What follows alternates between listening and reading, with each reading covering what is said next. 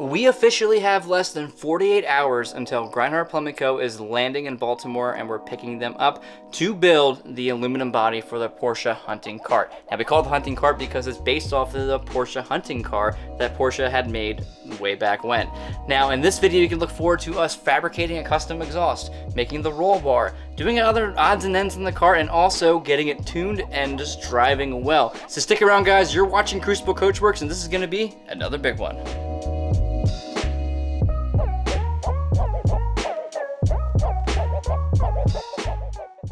So we got the Rogue Fab Bender all set up now. I read the instructions multiple times. I think it'll work out okay. We need the final touch, which is the giant googly eye. I could not find in the instructions where it should go, but it also is our own googly eye, so ha. Anyway, I think right here is appropriate. Right there. Now he has a little bit of soul. So our plan here is to go ahead and do a test bend and see if we can get a test roll bar made for the hunting cart, because the new piping is coming Tuesday, and I want to make sure I know how to use this thing in advance. So let's go ahead and do this.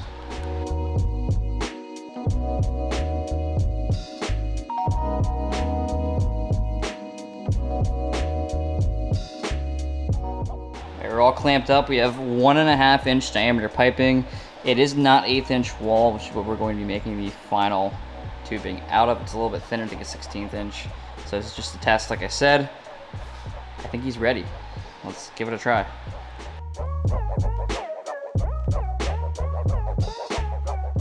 First 20-degree bend was actually really great. It did kink, and that is strictly because the wall thickness that we're using, which is 0.052, I believe is what it measured out to, is thinner than the minimum, which is 0.076, I think is what it said for this size die.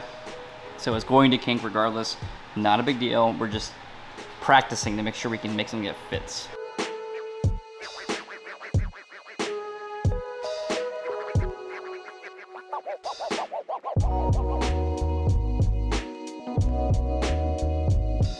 I said it wasn't a big deal, but apparently it is a big deal. This is literally the first time I've ever bent tube in my life, so bear with me here.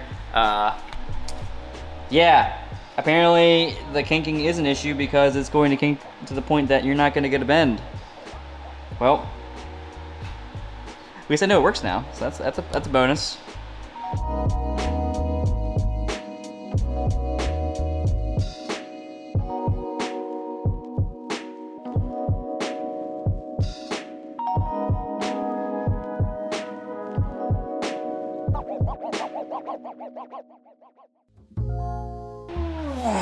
Look at that sick 140-degree bend. Boom. That's pretty sweet. Look how clean that is. See, that's what happens when you use the correct wall diameter and not undersized to make a kink. Yeah. This is a kink-free zone. So yeah, this is supposed to go here. Look at that. What do you think, Tony? That'll protect your head. Protect your neck. Awesome.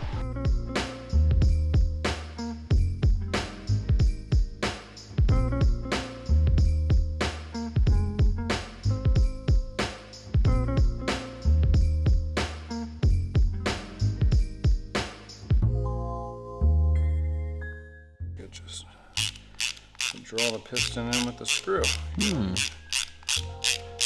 Usually you gotta compress them. Pop this guy on. Screw it in the rest of the way.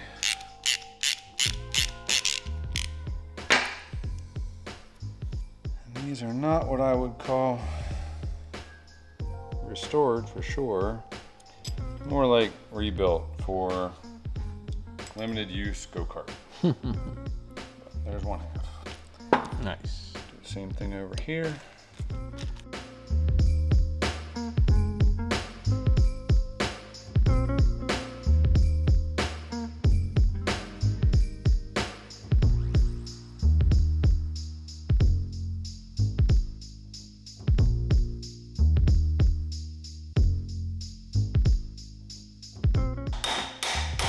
It's only temporary. So we have something to hold our switches. I assume with this bouncing around while we're doing some test runs and shorting stuff out. Crikey. Tony's wrestling a timing light. Yeah. They're alligator clips. I'm wrestling alligator clips. Careful with the barbs. Too soon. Yep. Rest in peace. So we're gonna time the hunting cart, and by we I mean Tony is, because naturally the oldest guy in the shop has to time the carbureted vehicle. Use the timing light. Yeah. But you're gonna have to keep it running. I got throttle right here at my foot. Okay.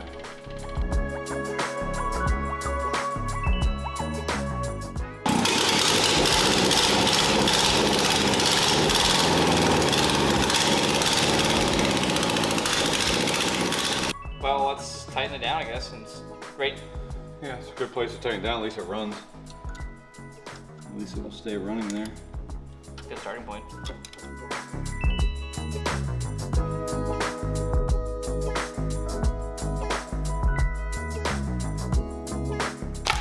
There you go. Is that loud? Yeah, it was actually. Sweet. There we go. We all have fab and exhaust today now. Yeah. That's exciting. Get my caliper on here and then.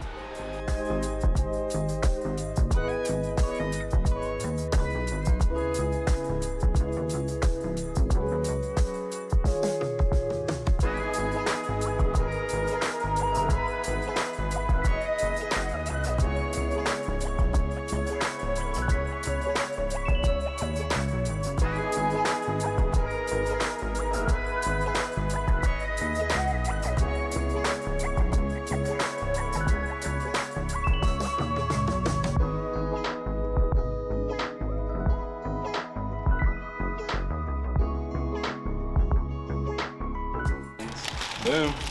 There you go. Look at that. Crossword puzzle for Dad. This is 2017. Oh, then I've done this crossword puzzle already.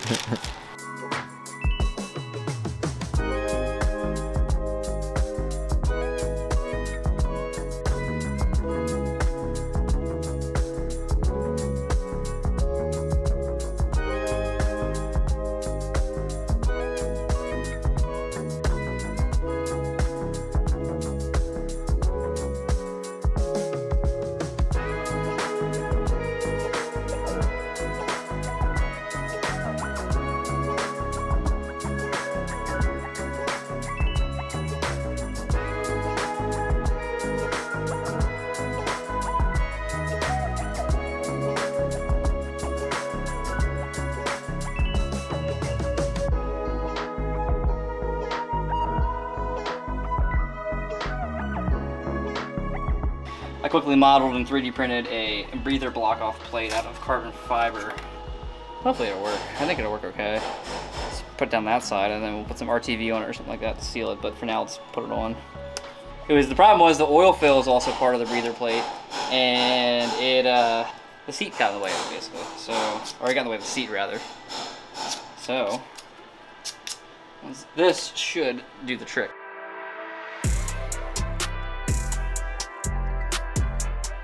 Bump, bump, bump. There we go. Now we have a low profile oil fill.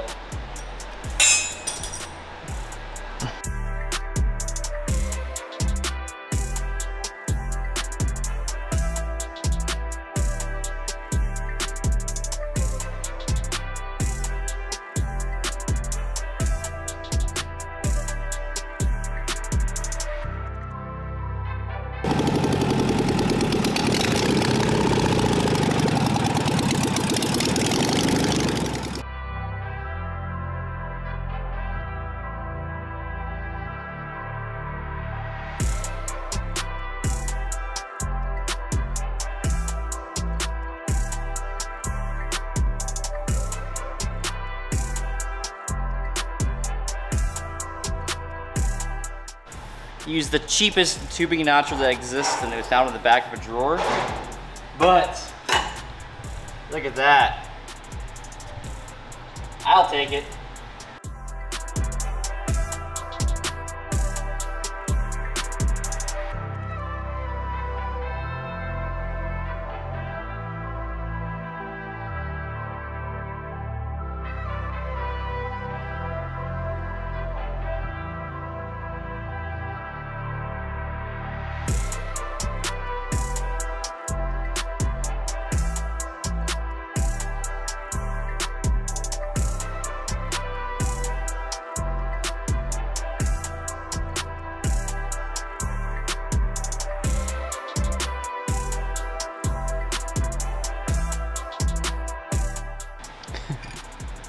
back from the store with some more puzzle pieces for the exhaust.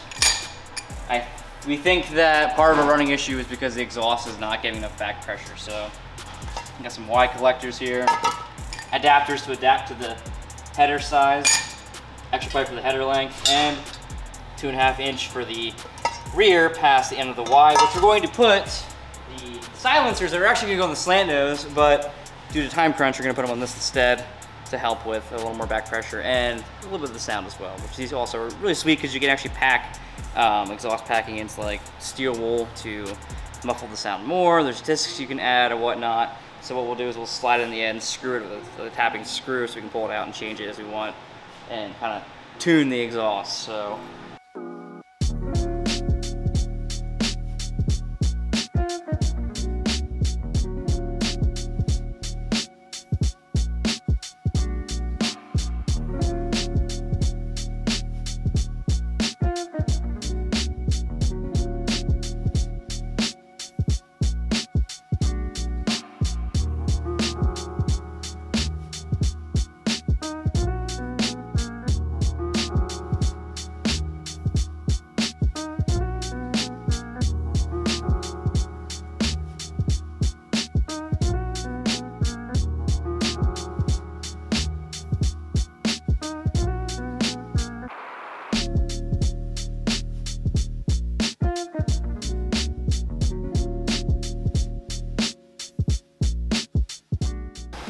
there it is, the world's ugliest exhaust. Side 1 and side 2. I am not proud of this exhaust. I need the internet to know that I'm not proud of this. Grindhard will be landing in Baltimore less than 4 days from now. So we need to get this thing driving. We will be revisiting this exhaust again at a later date, I'm sure.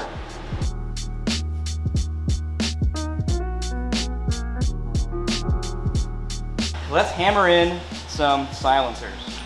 Okay, so there's this much packing left. I'll halvesy it if I can. Hungry? Yeah, imagine just biting that. Cotton Stainless candy. steel wool. Just. So, the way this is supposed to work is you just kind of pack it in. Just wrap it around here in these channels. Give it a little extra, A, back pressure, we need that, and B, a little extra quietness, which, as much as I don't want to do that, this thing will be obnoxious without it. I grab a big mallet, whatever, and we just tap it in. Wait, I feel like I should blow that dust out first, huh? Yeah. Let's start it up first. That'll blow it out, right?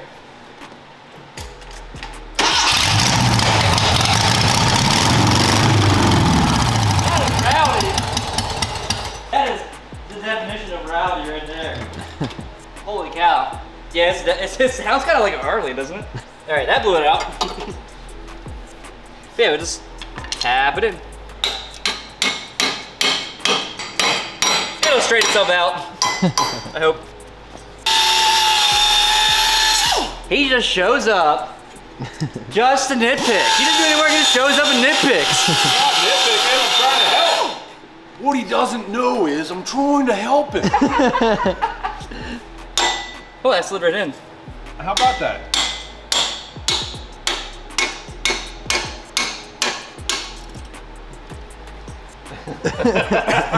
Man, if someone wouldn't have ruined the end of that pipe, I wouldn't have to cut these. Uh-huh. 'Cause that looks kind of cool.